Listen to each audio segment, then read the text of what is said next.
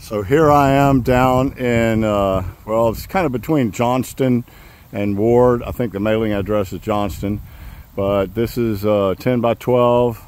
First one of its kind. It's got a copper roof on it and a cupola. Look at that weather vane up there. It is awesome. Anyway, yeah, let me tell you what, that copper was quite the challenge. They had this foundation built prior to my getting here, so I just built on top of it.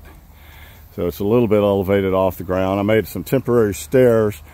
Somebody's coming back, a brick mason's going to come back and put brick facade around the front of the knee wall and probably construct some steps while they're at it.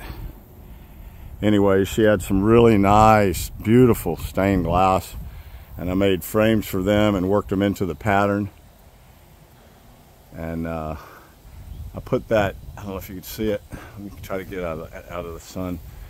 It's like a embossed copper jello mold or something, really, and it has a rooster on it which kind of echoes the rooster on the weather vane. I donated that to the cause. I thought it looked really good. As my customary, my traditional large picture window that louvers out. And then in the back, it has one of my customary louvered windows as well to release heat in the dead of summer. Big, wide open, and went for some symmetry on the windows in this one. It really came out looking good though, it really did. This is a real pretty one here. I had to get back up there and try and straighten out the weather vane a little bit.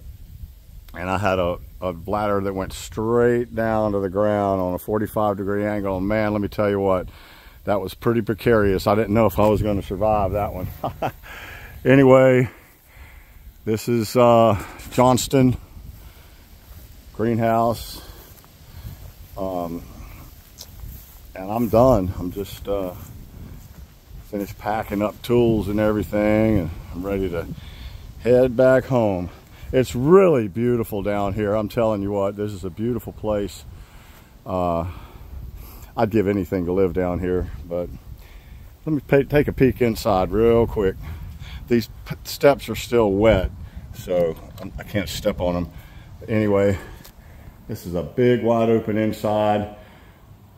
They can come back in with some portable shelves, some cast iron or wrought iron baker's racks. But yeah, it's a real pretty one.